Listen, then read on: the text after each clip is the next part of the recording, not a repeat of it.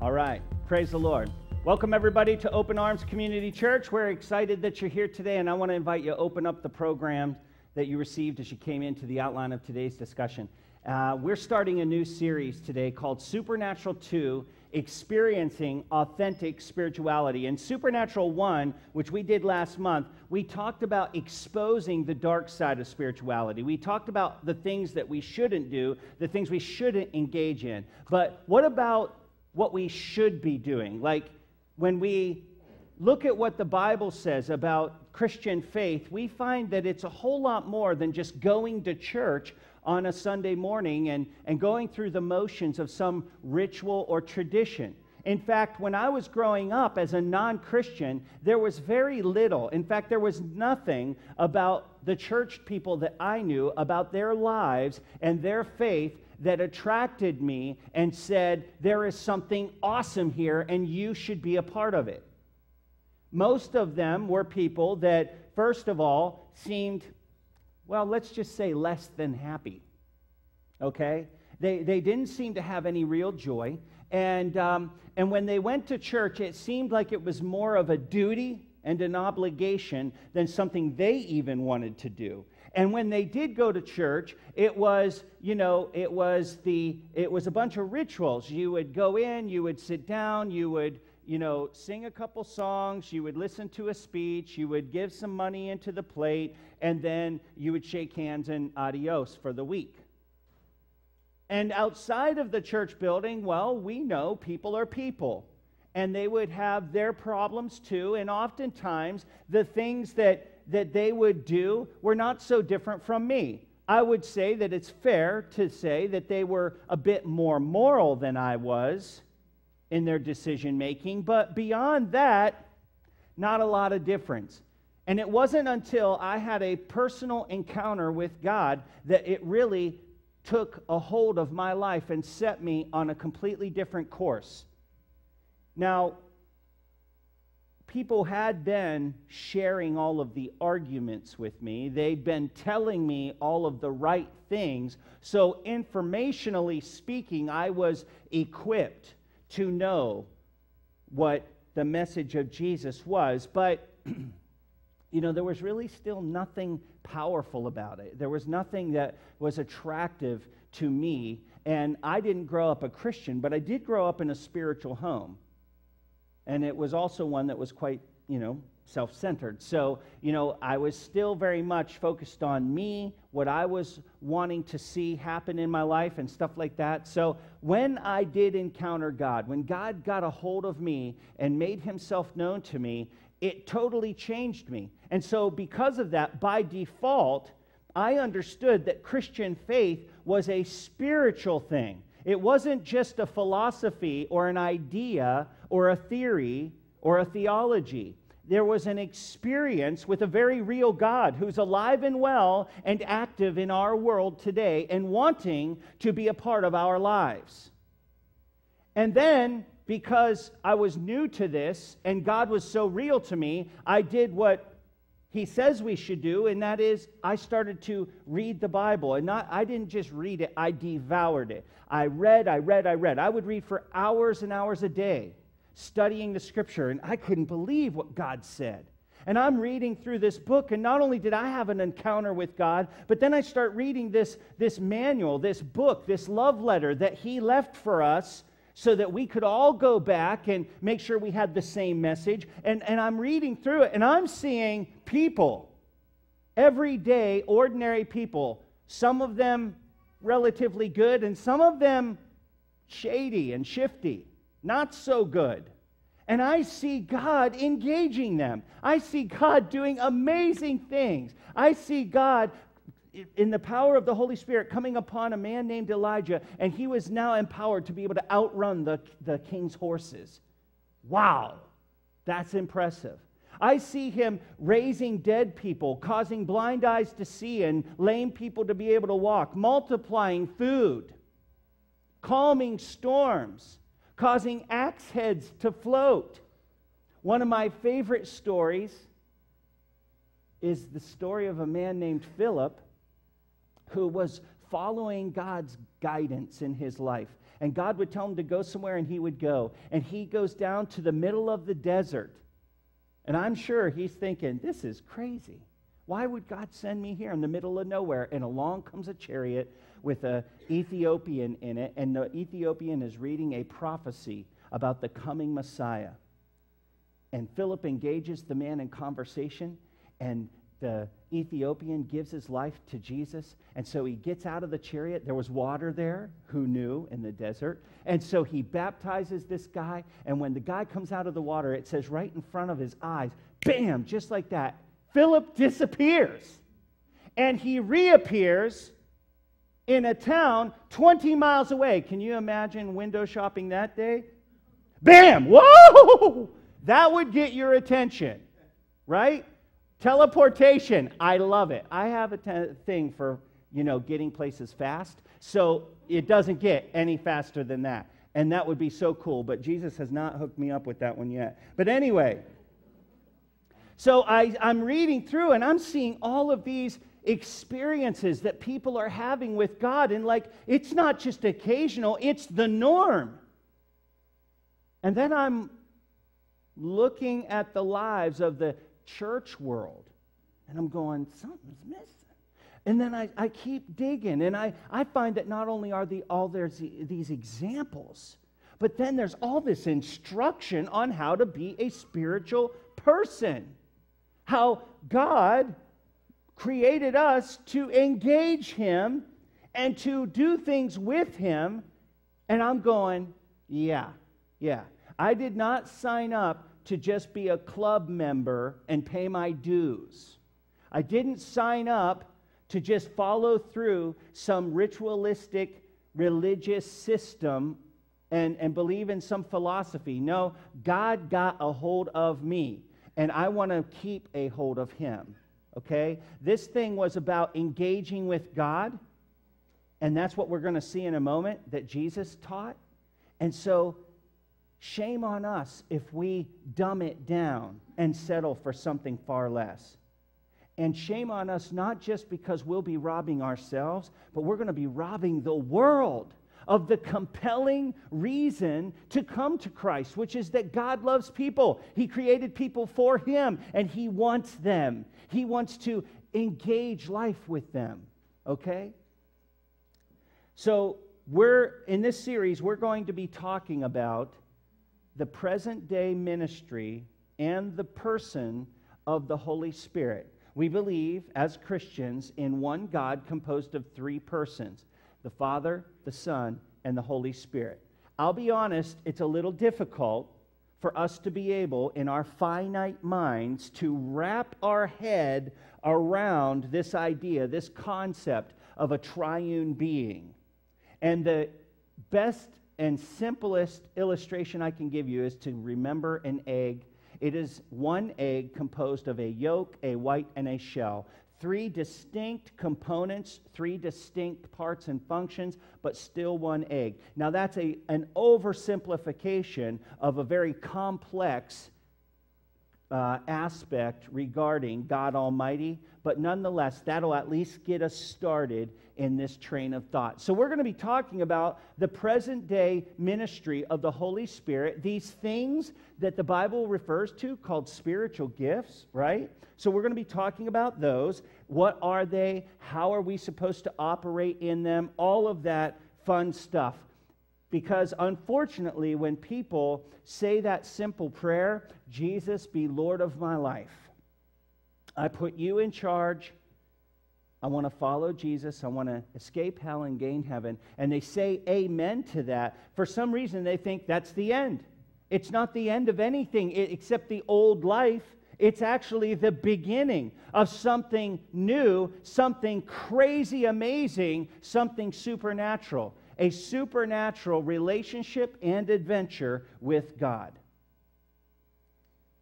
And as we dig into what Jesus says about this here in a moment, I do want you to take note that in every scripture that we read, what we're reading about, Jesus is applying to all of us as Christians, as believers, as followers of Jesus. What we're talking about in this series is not isolated to and limited to those people who serve in church leadership, nor is it isolated just to those who are the super spiritual ones, the zealous Christians, super Christians. I'm just an ordinary guy. I believe in Jesus. I love God. I want to live for the Lord, but every day I go to work. Every day I come home. I mow my lawn, stuff like that. Watch football on Sunday. God wants to work through you.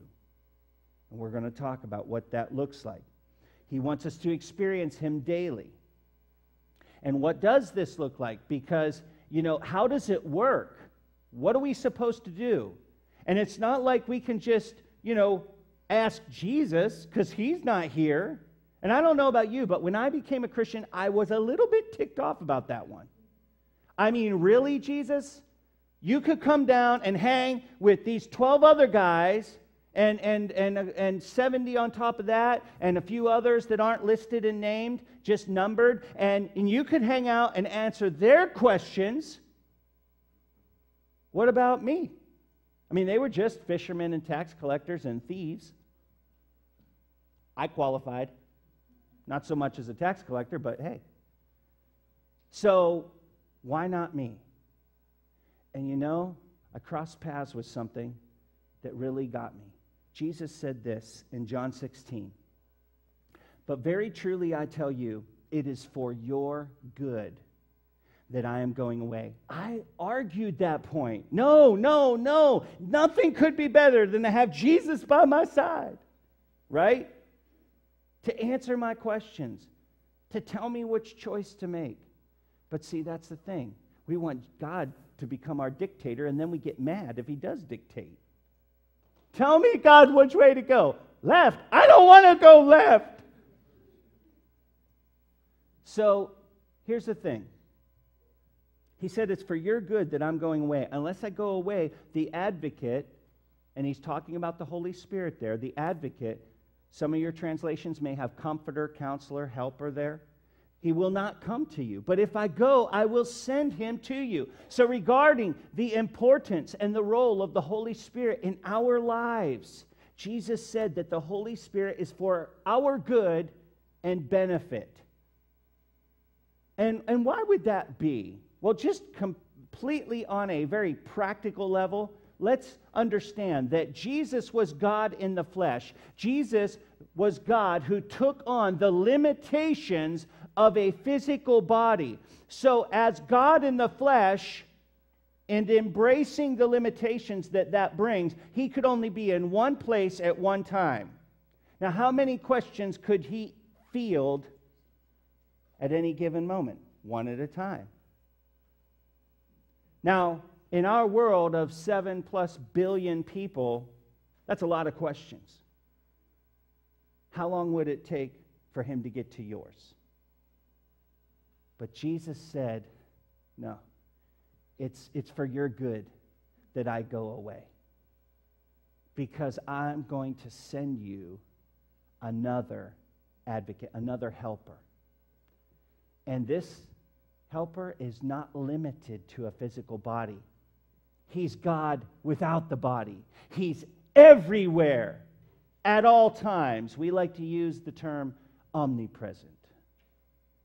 But it just means He's everywhere all the time. And in His omnipresence, He is omniscient and omnipotent, which means He knows everything and can do anything. And that God is with you, and He's with me, and He's with every other human being on the face of this planet all at the same time. And when I ask Him a question, and you ask Him a question, and all 7 billion plus people ask Him a question all at the same time, He doesn't go like the old pinball machines, tilt, tilt, tilt. Wait, I can't handle it all. No, He can engage every one of us as though it were just us, all at the same time. This is why it's imperative that Jesus go and send the Holy Spirit. Because we need the Holy Spirit. And it's to our benefit, our good, that he comes. Well, what is this Holy Spirit? You know, without a body, who or what is the Holy Spirit? Jesus tells us, again, John chapter 14. Jesus said, if you love me, keep my commands. Stop there for just 1 second because I got to lay a little foundation here. Circle the word love. Oh, yeah. You know, many of us are wondering, okay, Mike, I know these stories that you're talking about. I know. And I've even heard modern day or church history stories of God moving in other people's lives in the supernatural kind of way. Why not me? Well, let me ask you something. Do you understand that aside from the first key element to experiencing God, which we'll talk about in a moment, which is faith, the second key fundamental factor to experiencing the move of God through you is love? So many people have just relegated Christian faith to nothing more than a list of rules and do's and don'ts. And they think it's all about just, oh, I got to go to church on Sunday. Oh, I can't do that. Can't talk that way. Oh, I've got to go serve the poor. I've got to say my prayers. I've got to read my Bible. It's the have-tos and the don't-dos. But wait a second. Jesus said, love. Love is this key ingredient that so many of us are missing. Well, how come I don't see God move and do miracles through me? Well, do you love people? You see, why would God do a miracle through you? If you don't care about people, then that means you're doing the miracle not for them, but for you. And he's not going to do that. It's about loving God and loving people. Do we love God? Do we pursue him above all other things in this world? Is he first in our life? Do we love people? Do we consider their needs and their situations and circumstances as important as our own? Does it move us with compassion? So often the answer is no. And when we do obey God, is it a have to, twisting of the arm, or is it a want to? Do we come up with all the excuses and reasons that we can't obey God? Everybody else is doing it. I can't tithe. I need that money. Or, I'm just not a good prayer. I just don't know how to pray. Read the Bible. I'm just not that big of a reader. Or do we say, he gave his all for me. I'm going to give my all for him. I don't care what it takes. I don't care what it costs. I want more of what he's offering. I want him. And it's not just something he's going to give you. It's someone. He gives you himself. It's like when you fall in love and you're pursuing that person to be your lifelong mate. I mean, do you do that half-heartedly? Hey, babe, I think you're hot, and I think we'd make a good couple. What do you say? Want to get hitched? I mean, I don't care. If you want me to dress differently, don't expect that. I don't care if you like those romance comedies. I'm not watching them. I don't care if you like flowers. I'm never going to buy those for you. I'm going to do my own thing. But I think you're hot. I like what you bring to the table. So what do you say? Ladies, what would you say? No. Right? If you love is the second fundamental key ingredient to seeing God move supernaturally. And we'll talk more later on that. But Jesus goes on and he says, and I will ask the Father, and he will give you another, circle the word another, advocate. Your translation may say helper, counselor, comforter, to help you and be with you forever. The Spirit of truth. So he's talking about the Holy Spirit. The world cannot accept him, circle the word him, because it neither sees him nor knows him. But you know him, for he lives with you, underline the phrase with you, and will be in you, underline the phrase in you. So according to Jesus, in what we have read in the last two portions of Scripture, we see that the Holy Spirit, he is a person, equal in every way, in power, in authority, and deity, with God the Father and God the Son. The Holy Spirit is not less God. He's all God, okay? He is equal with the Father and with the Son. But their roles and their functions are different, okay? Just like when you look at that egg, the shell is the egg. It's as much egg as the white and the yolk. It just performs a different role and function for the egg, right? And in the same way, we have the Father, the Son, the Holy Spirit. Now, the Holy Spirit, in reference to the Holy Spirit, Jesus said, I'm going to send you. I'm not going to leave you as orphans. I don't want you to feel abandoned and alone. I want you to know I'm going to send you another advocate or helper or counselor, depending on the translation you read. The word another there is a very specific Greek word. You see, there's a generic word in the Greek language for another, which would be like me saying, hey, I've got a tablet here in my hand. Would you hand me another tablet? Now, if I use the generic Greek word for another, you might hand me, while this is an iPad mini, you might hand me an Android operating tablet. You may hand me a Samsung tablet. You may hand me some other a Windows PC tablet. Or you might hand me a full-sized iPad. And guess what?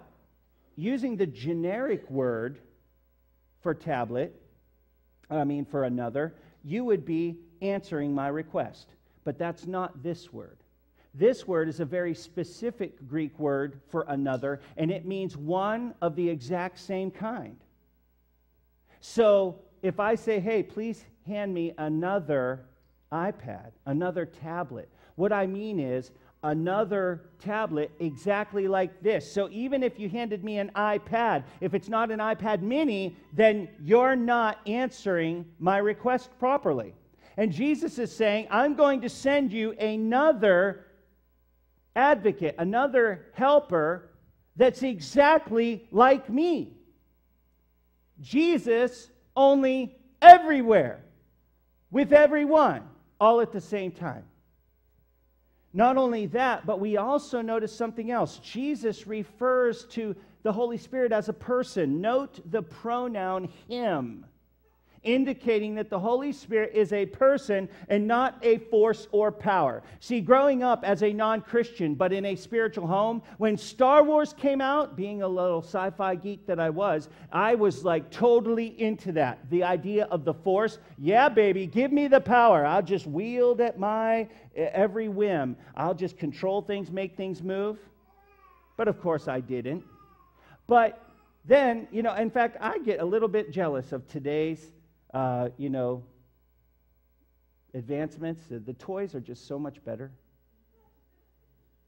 And my kids, man, they're so much more creative than I was. I didn't ever think of this, but man, we watch Star Wars and they walk up and the doors on the store go, they open up. So my kids will walk up and they just know right where that line is and they'll go, whoa. And it's like the Force. I never thought of that stuff, but I wish I had.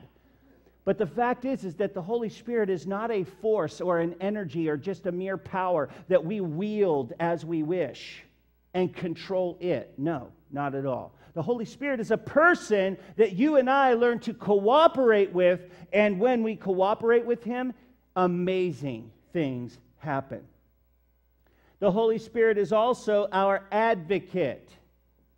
Now, this more recent translation, the word advocate, we're not necessarily used to hearing that word.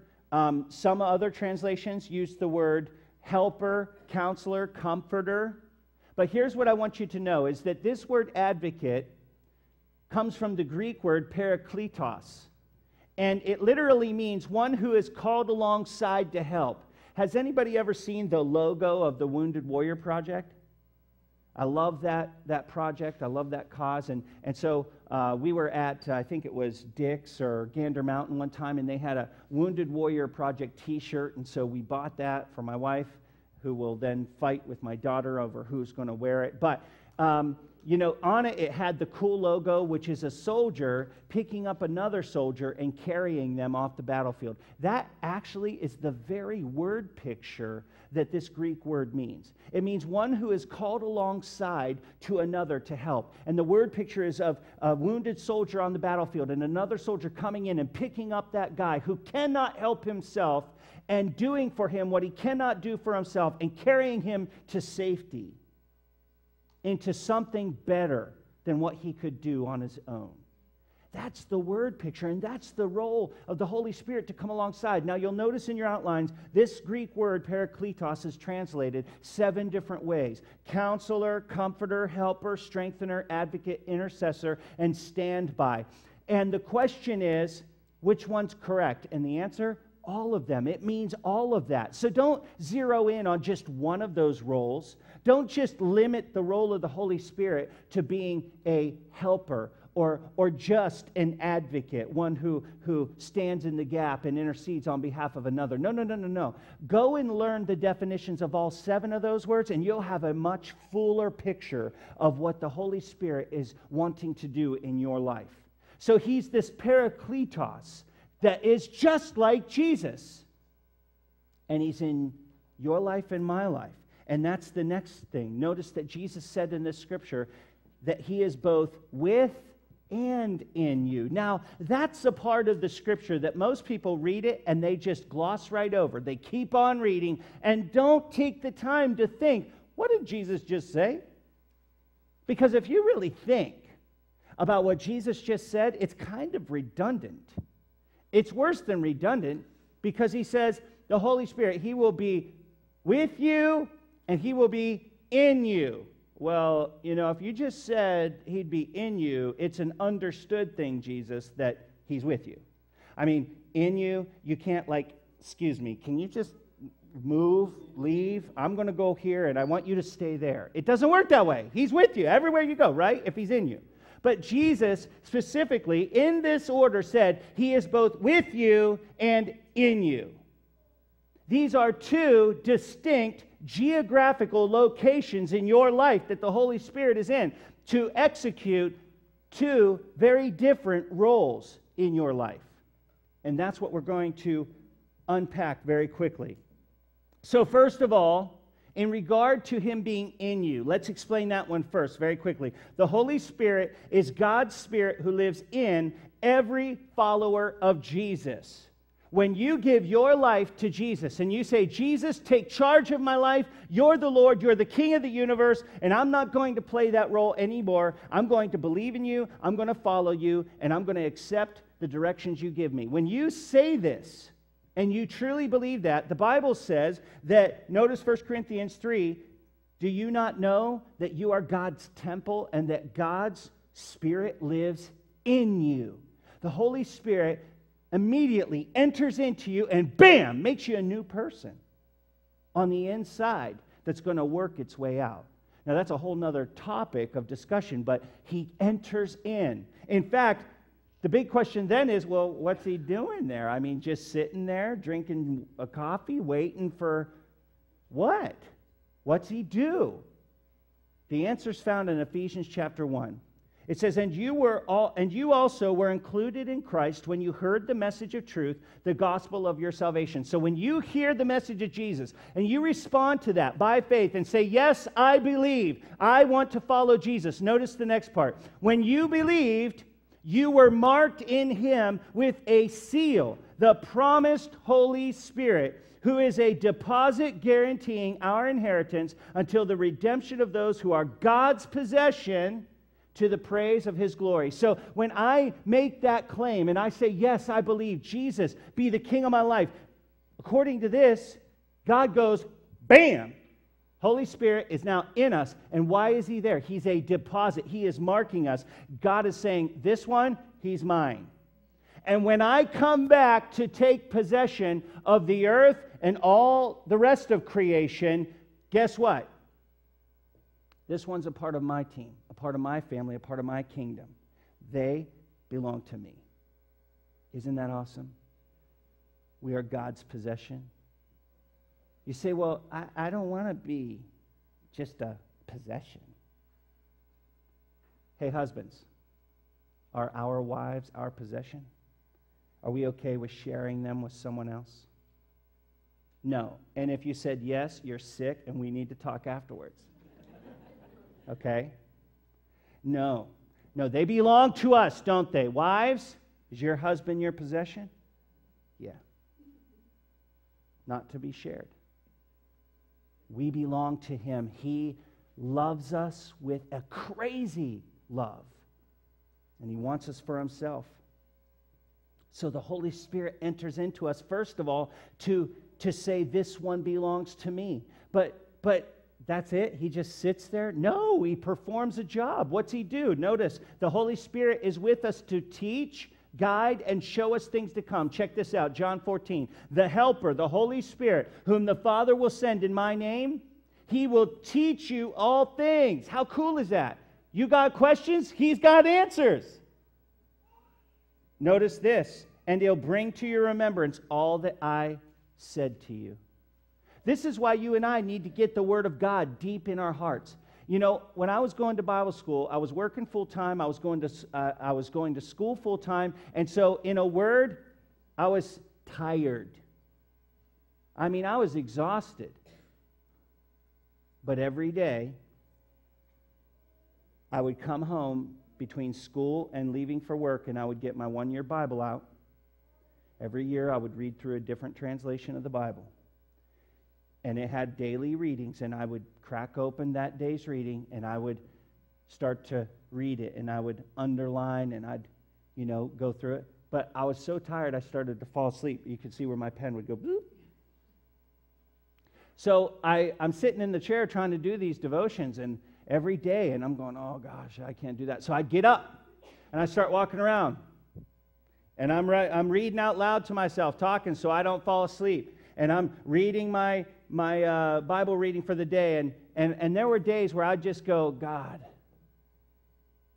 I'm just not getting anything out of this. I'm just not feeling it. But you said this promise that you'll bring to my remembrance what you taught. So I'm going to be faithful to continue to read this, continue to plant the seed in my heart and in my mind. Even though I didn't feel like I was getting anything out of that, I was going to stay disciplined and do it anyway, so that when the need arose for myself or for somebody else, the Holy Spirit would have something to work with and say, hey, remember this? Right? Make sense?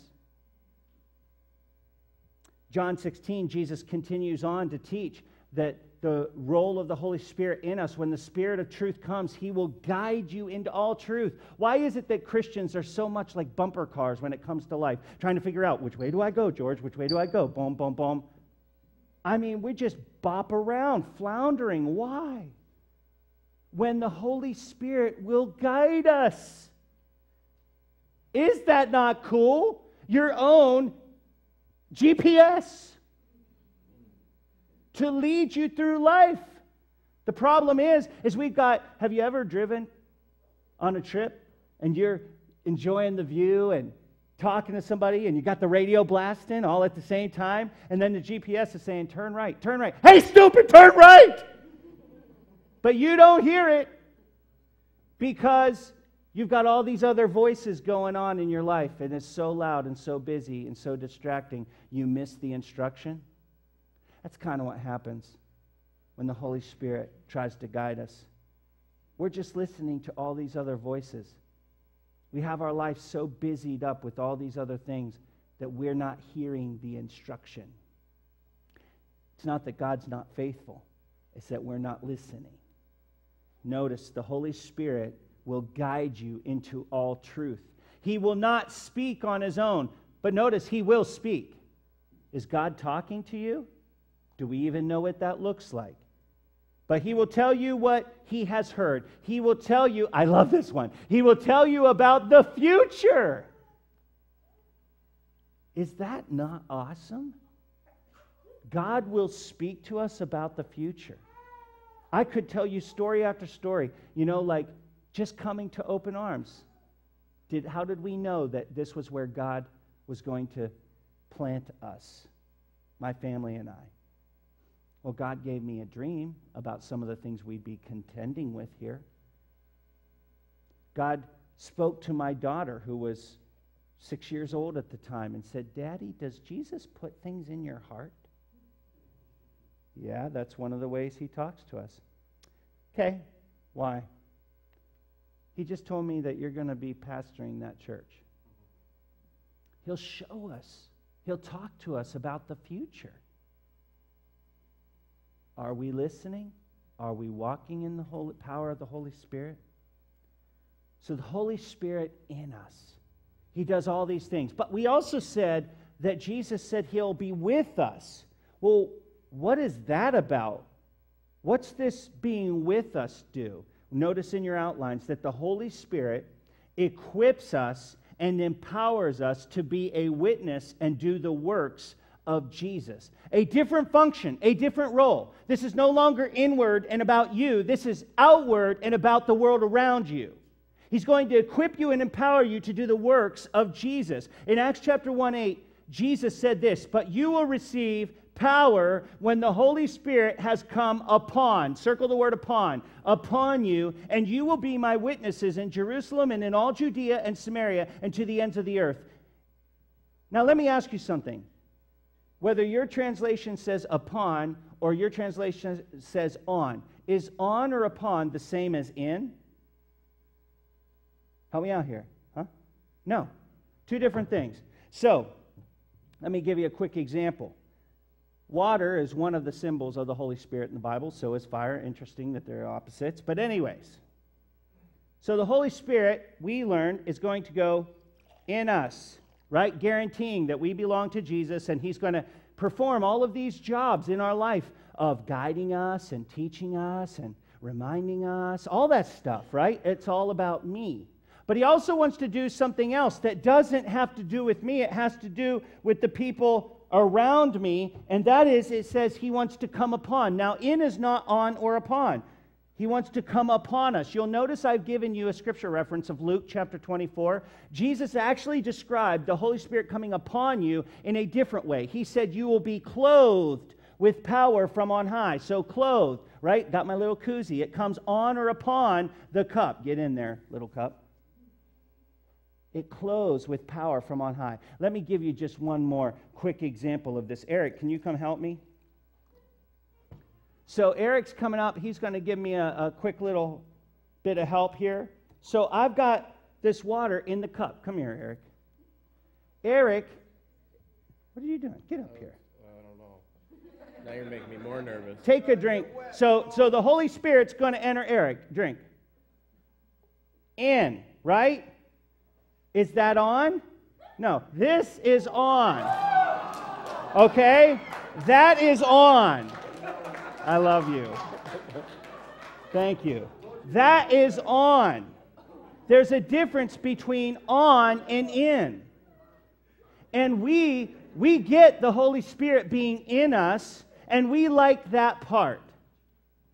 But it becomes a little bit uncomfortable and a little bit unnerving when we start to talk about the Holy Spirit being on or upon us, because now we're getting really crazy. I mean, it's already crazy that God's going to speak to us, guide us, and show us things to come. But it's even crazier now because now he's empowering us to do the works of Jesus, to be his witness. Notice what it said in John chapter 14. I tell you the truth, anyone who believes in me will do the same works I have done, and even greater works, because I am going to be with the Father. I want you to circle the word anyone, circle the word believes, and underline the phrase same works.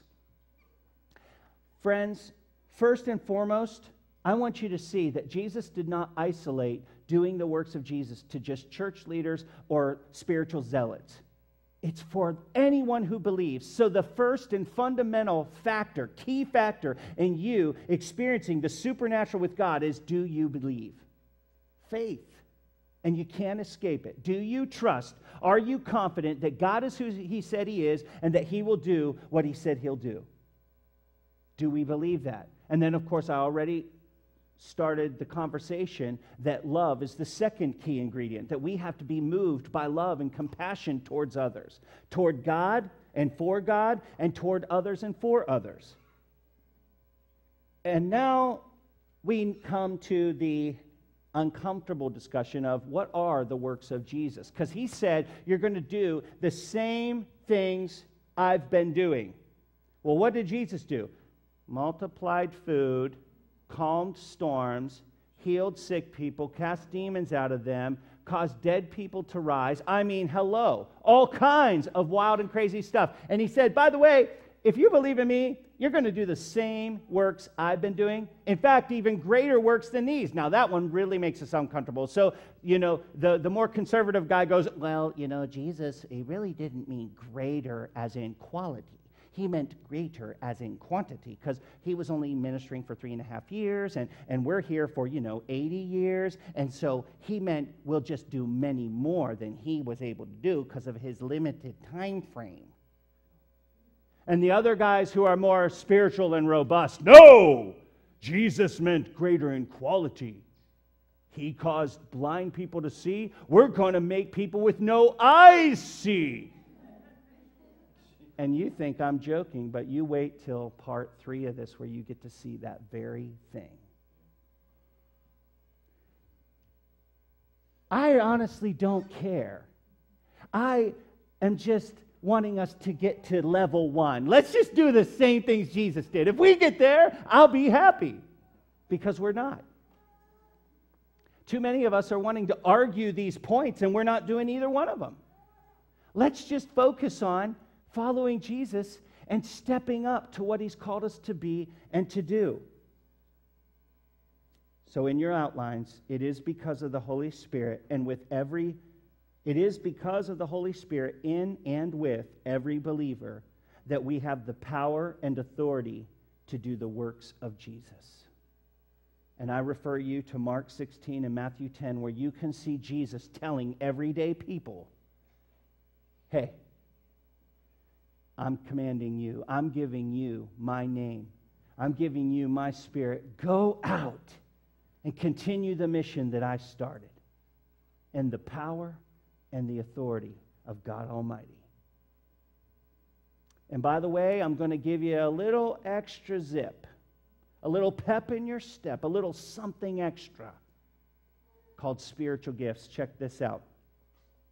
In 1 Corinthians chapter 12, it says, now there are varieties of gifts, but the same Spirit. And there are varieties of service, but the same Lord. And there are varieties of activities, but it is the same God who empowers them all in everyone. To each is given the manifestation of the Spirit for the common good. So over the next 3 weeks, we're going to be talking about these manifestations of the Spirit that God has given His people. They're referred to in Scripture as spiritual gifts, and we are taught that they were given to us to grow the church and to strengthen or mature the church, to become more like Jesus and all that God has created us to be. And that's what we're going to spend the rest of our time in this series addressing. What are these spiritual gifts, and how do we operate in them? What did God mean? But to help kind of give you an idea of what this looks like, to kind of build some anticipation of God working in you and through you, I want to share with you a video that gives an example of someone. This guy's name is Todd White. Todd White loves Jesus. He is radical. I mean radical in the sense of he's not afraid of people. He's very courageous and bold in his faith. And he's willing to do what most people aren't. I mean, we have a hard time praying for somebody in the church. This guy goes outside the church, onto the streets, and grabs complete strangers that are unbelievers and ministers to them in the power of the Spirit of God. So I want you to check out this video, and then we'll close things off. Is there anything physically that gives either of you any trouble at all? Like your back, your knees, anything at all, man? I've always had my thumb really weird, dude. Is it weird right now? Yeah, always. When I do it like this. Because I used to ride a skateboard. Oh, dude, watch this. This will be so good. Father, I thank you in Jesus' name. Thumb, I command you be made whole. Every tendon right now, every cartilage. In Jesus' name, right now. Loosen in Jesus' name. Do it. Move it around. Are you kidding me, dude? No, dude. Dude. No. Yeah. Can you heal my heart? Yeah, let's do it. We're just going to pray, right, for peace. What's your name? My name is Gerald. Gerald. Father, I thank you in Jesus' name, God, for Gerald right now. In Jesus' name, I thank you for amazing peace. I'll break that spirit of suicide off of you in Jesus' name. I command all depression to get out. Come, Holy Spirit, right now. You're gonna feel His presence, man. He's already there. You can already feel it. Lord, I thank you. I ask you for more right now. More, God. More.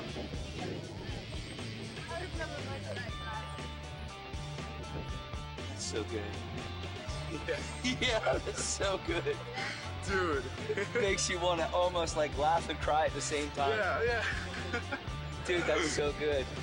Oh my God. Look up on the screens, man. You've got the kingdoms of the world right here on these screens. And right across the street from this stuff, Jesus said, I love you. In the middle of nowhere, man. In the middle of this town that is full of drugs and full of wrong things. Dude, it doesn't even matter. That's why this feels so weird, because at least I thought it was gonna be in the church. So like a girl like broke your heart so bad. So like it puts you to a point where if God's presence is so good and so thick, then how could you let somebody get to your heart so bad when Jesus wants to be number one in your heart? Sure.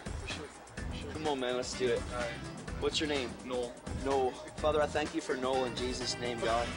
I just thank you for joy right now. Come, Holy Spirit. God, I ask you for more right now. Come, Holy Spirit.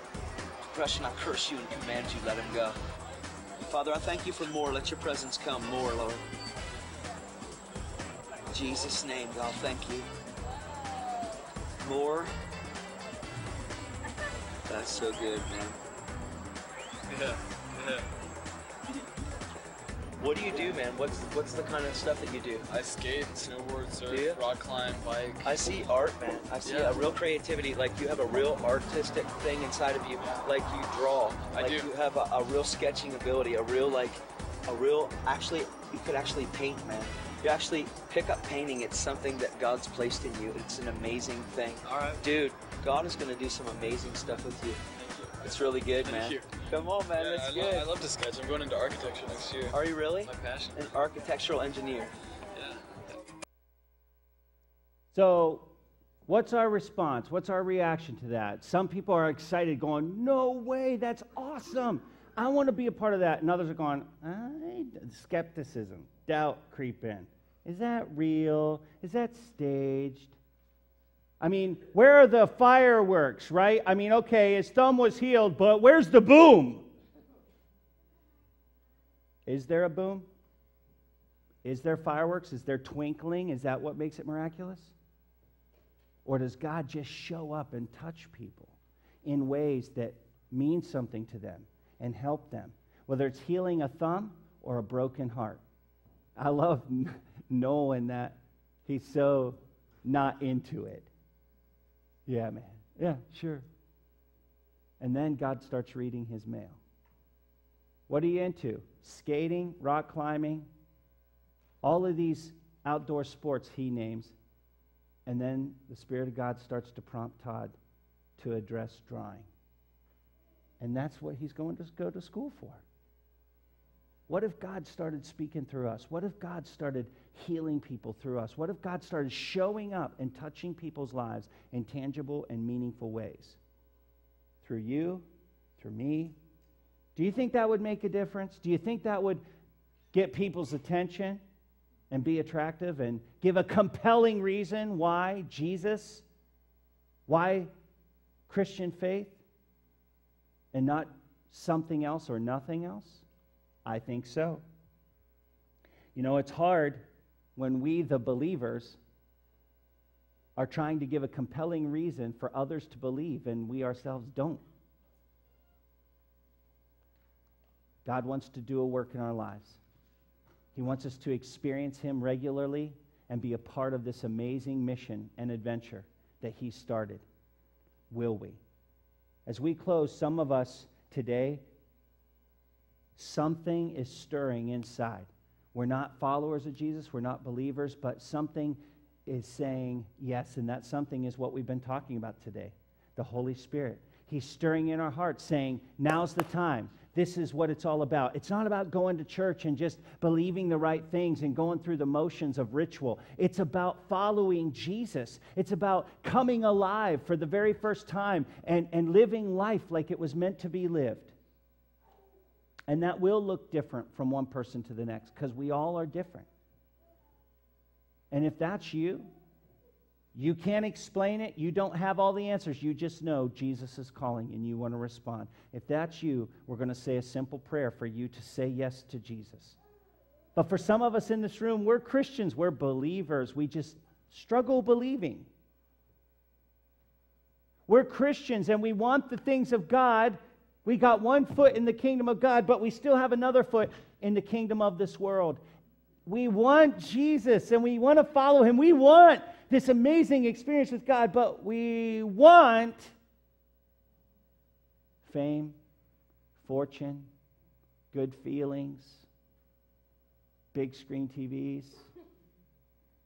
Jeeps, boats, motorcycles. Yes, Lord, yes. But listen, are we a God chaser or a world chaser? Because you can't chase both. You can have God and enjoy the other stuff that comes along, but you can't have all the other stuff and have the Lord. See, either Jesus is going to rule your life or the stuff will. And there is no in between. Jesus said you can't serve two masters. You'll either love one and hate the other, or serve the one and despise the other. So who's in charge of your life today? And if it's not Jesus, but you want it to be, if you are a Christian who's been kind of loosely holding on to Jesus and drifting in the other direction, and you feel compelled to recommit your life to Christ, I want to invite you to say a prayer of commitment with us today. So let's close our eyes. Pray this prayer with the rest of our church family. Say, Father God, thank you for loving me. Thank you for pursuing me. And today I just want to confess that I've done my own thing. I've done wrong in word and deed. And I've hurt others. I've hurt myself. And I've hurt you. Please forgive me. Today I declare Jesus, my King and my Master, the one in charge of my life. Now take charge. Fill me with your Holy Spirit. Empower me to do your works. I want to faithfully follow Jesus. Do life your way and get your results. Now help me to never stray and never fall away, but to grow up day by day to be a child of God. In Jesus' name, amen. Amen. Well, praise the Lord. If you